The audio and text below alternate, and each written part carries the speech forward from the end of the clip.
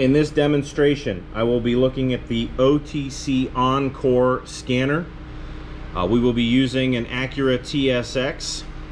I have already connected to the DLC under the dash and turned the ignition to the on position. I'm going to press the power button one time. If the scan tool needs charged, you may see this message. This is an Android-based system with a touch screen.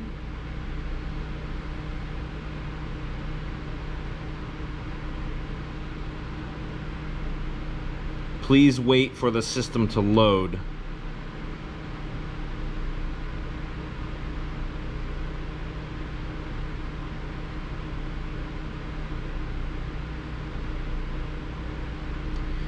In this particular section, we can select generic OBD or we can select a vehicle specific. I'm going to go into generic OBD. Generic OBD is going to limit us to what things we can and can't do with the car, but most times you will be using generic for engine diagnostics and data.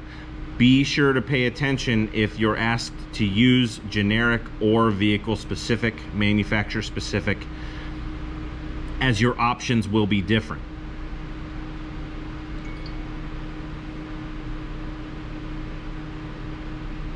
Now I have some options on the left.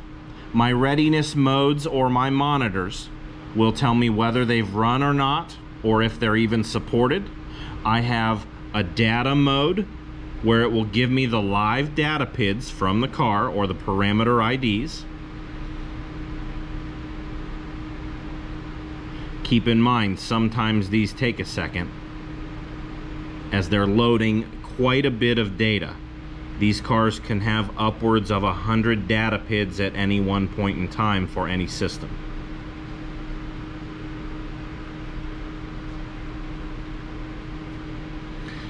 And we've loaded our data. And we can see vehicle speed, mass airflow, percentages, degrees in Fahrenheit, miles per hour, a lot of data here.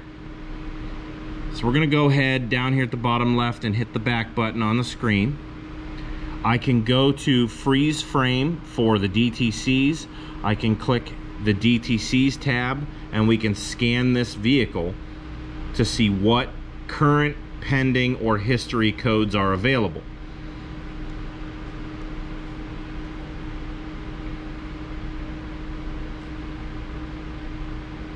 So this particular scan tool breaks it down into sections. So current, pending, permanent, and if there were some histories, there may be that tablet or a tab also. But pay attention when asked what current DTCs or pending DTCs you may have. I'm going to exit out. I'm going to hit the home button. And this time we're going to go into vehicle specific.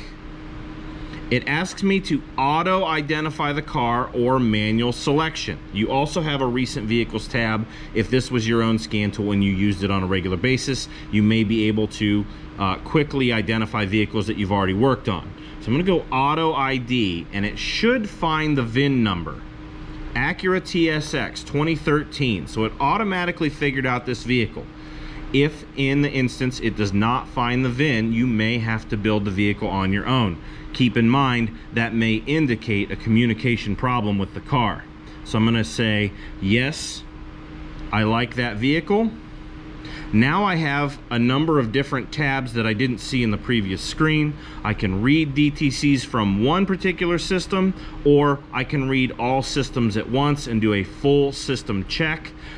This particular mode allows me to go into specific systems above and beyond engine, like body, brakes, airbags, and many more systems other than that. We can also do some special testing, reprogramming, and or bidirectional controls.